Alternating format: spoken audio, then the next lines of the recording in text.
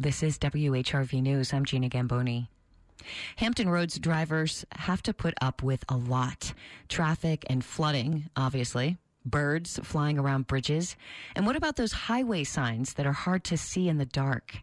Well, WHRV's Sam Turkin has been looking into those signs, and he takes us on this drive. I first noticed the green signs when I moved up here from Miami about a year ago. Many of them didn't reflect at night, almost like they were wearing out. I had never seen traffic signs like that before. I'm out here driving from Norfolk to Virginia Beach on I-264 East. Here's one. It's Lynn Haven Parkway, and you can only see a few letters on the sign when you're right under it. 50 feet away, nothing. I usually use Google Maps to get around, but at night, the signs make it hard to know which exit is which. I've waited for them to be replaced. Some have, but a lot are still on expressways. 2, here's another one.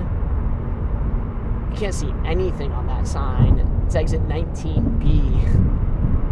3, 4, this is definitely a stretch of them. You can't see it at all. It's completely dark. Those signs are terrible. I mean, the signage in the whole area is really bad.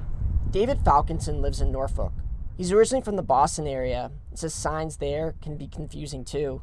But he thinks the ones in Hampton Roads are worse. If it wasn't for Google telling me where to go half the time, I'd probably get lost. Do you ever miss exits because of those worn down signs? I have a couple times, actually.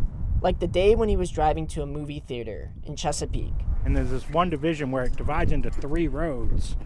And I was supposed to go left, but it was unclear which road was which, so I went straight, and it added almost 10 minutes to my drive.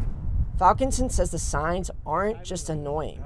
He holds his 6-month-old daughter while we talk. Do you feel like it's dangerous driving with her? Yes, it's definitely dangerous.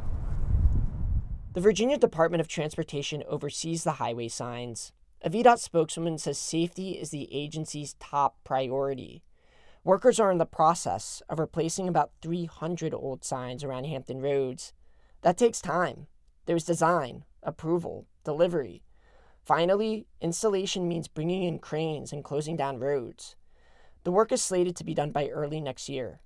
That's a relief for JC Paloma. This area has a lot of tourists and military people from out of town. They don't know where they're going. And then if you miss an exit, road rage, I don't know how people react, especially in a time that's already extremely frustrating. I think it could be dangerous. Paloma's a lab scientist at the Children's Hospital of the King's Daughters in Norfolk. She says in the past, the signs have made her late for work. I just started wearing glasses too, so it can be a little frustrating. I miss a lot of exits sometimes. I'm not very directionally coordinated. Paloma says she's ready for the new signs to make driving easier in Hampton Roads, at least when it's not raining. Sam Turkin, WHRV News.